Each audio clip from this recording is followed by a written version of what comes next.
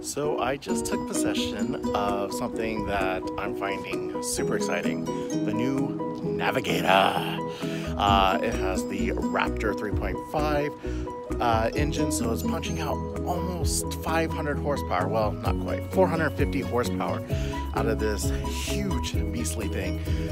But I noticed something when they dropped it off. There is a tiny, teensy little problem.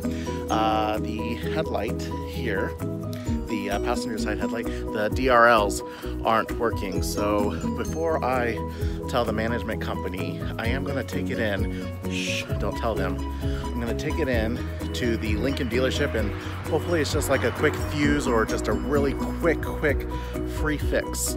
But if it is something a little more serious, this thing may be going away a little bit sooner than expected. But as I do sit here, I'm amazed at how gorgeous this interior is. I mean, I can't get over it. It is stunning, absolutely stunning. Just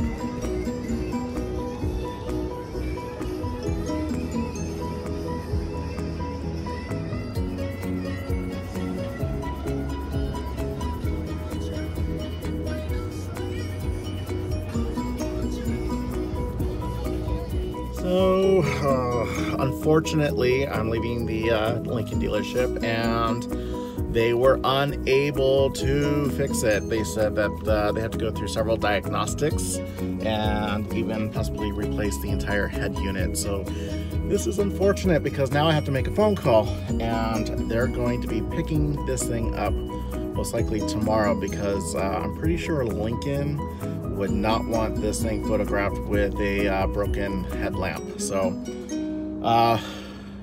we'll see. But to also prove to my point, as you can see behind me, the passenger side headlight is out on the Navigator. So it is unfortunate, but they claim that I will end up getting rescheduled in it. So it'll probably be a couple of months before I see it again. One of the things that I really do like about this Navigator is the minimalism that they are trying to accomplish here.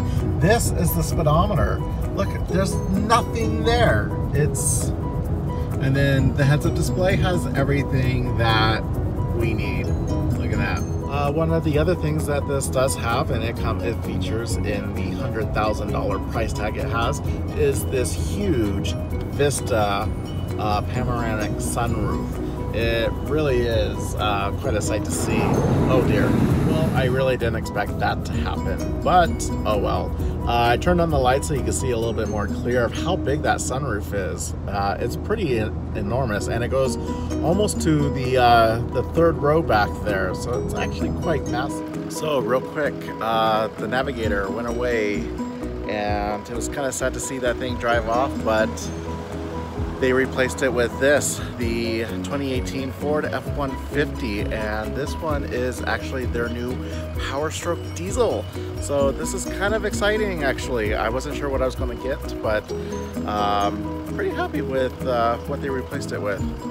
I'm looking forward to driving this around. If only I had something to tow, though. Maybe I need to arrange something.